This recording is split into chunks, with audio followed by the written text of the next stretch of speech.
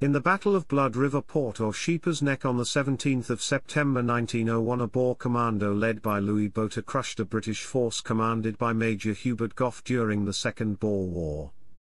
Chapter 1, Background. In August 1901, the Boer leaders determined to send forces south into Natal and the Cape Colony, hoping to cause an uprising in the Dutch-majority Cape Colony, or at least, to gain recruits for their armies. Accordingly, a commando under Botha moved southeast toward Natal, while another commando under Jan Smuts raided south into the Cape Colony. British intelligence detected the plan, but Botha evaded the British intercepting columns. The cold spring rains made the march especially difficult for the Boers' horses. On the 14th of September, Botha let his 1,000-man commando camp near Utrecht to permit the horses to recover. Meanwhile, Gough's 24th Mounted Infantry made a 500-mile move by train from Kroonstad in the Orange Free State to Dundee in Natal. Gough received intelligence that Botha and 700 Boers were nearby. Chapter 2, Battle. Gough led his ME from Dundee to De Jager's Drift, a ford on the Buffalo River. Dismissing the intelligence report as exaggerated, he led 3 companies on a reconnaissance across the river. Through his field glasses, he spotted 300 Boers who dismounted at a farm near Blood River Poort.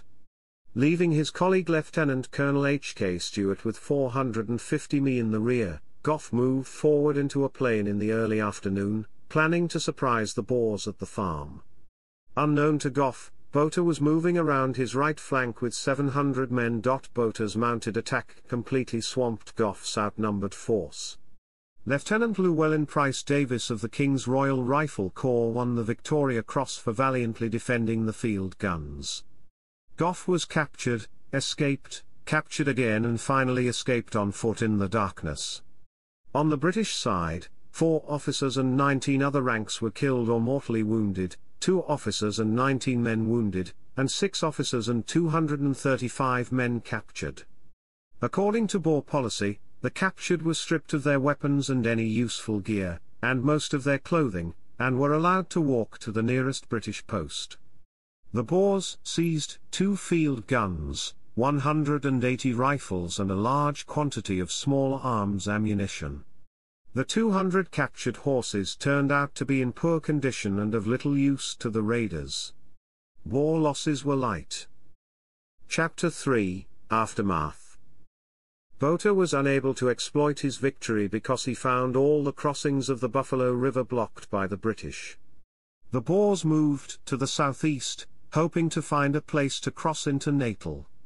On the Zululand border, Botha attacked a British camp named Fort Itala, believing it to be weakly defended. Instead, the Boers received a bloody nose when 56 of their men were killed or wounded.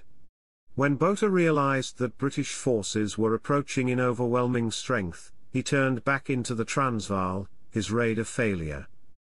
Chapter 4, Sources. Stephen Badsey.